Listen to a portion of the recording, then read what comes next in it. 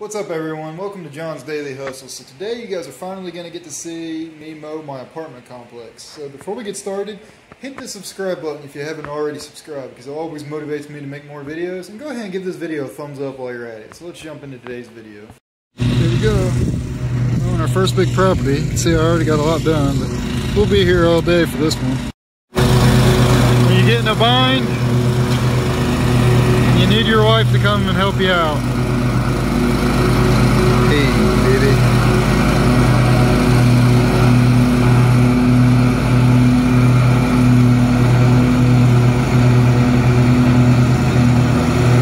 All right, let's get the weed eating.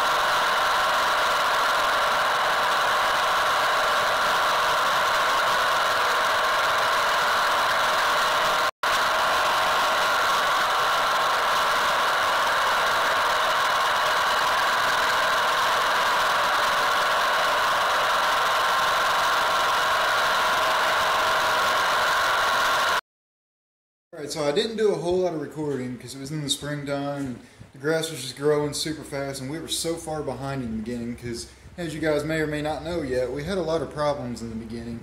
So it was kind of a learning curve, I guess you could say. But anyways, there's just a quick little video on what I did. I also forgot to record me doing my blowing, you know, with my little handheld blower in that whole place. Well, anyways, we had a few problems on our first go. So as you guys know, this mower isn't that good at going on hills. And around those drainage ditches, of course, they have pretty big inclines.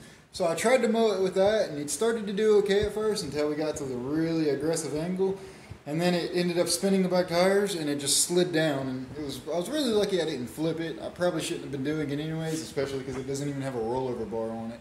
So we're going to have to figure something out with that, which I've got a mower right here for that. You guys will see coming up real soon. Now, the other problem I had is with my walk behind here, the troy belt.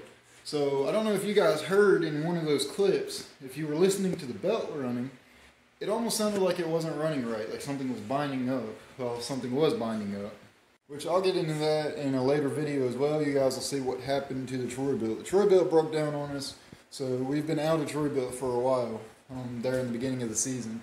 So if anything was small enough and had to get push mowed, it was either push mowed or just weed eated. Unfortunately, not long after we mowed there, that's where our problems kicked in for the X mark that we had. So you guys will see a video coming up real soon on what happened with that as well. And then you guys will get to see the X marks replacement, my 50-inch mower's replacement on what we ended up getting that's sitting right over there. So I've got 2 mowers right here in my garage that are sitting there and there next to me that you guys are getting ready to see real soon. Like I said to you guys before, I'm going to try and speed this up to where you guys can get caught up to where I'm at, because I have there's a lot of equipment in this garage that I need you guys to see, so we can just get mowing and going, and I can upload that night and we don't have to worry about trying to catch up. So comment below what you guys think the mower sitting here for the drainage ditches is. What mower do you think I got that can handle inclines and hills and stuff like that? I can promise you guys I'm going to start uploading more videos, and you guys are going to see me mowing the apartment complex a lot more, because I know you guys are wanting to see that. And I really want to bring y'all guys along with, you know, my hustle and my struggle there on how much work that is. Because it's, as you guys can imagine, that's a lot of work for just 1, maybe 2 guys to do. So stay tuned for that, because I'm really excited to show y'all. And as always, have a great day. I'll see you guys in the next video.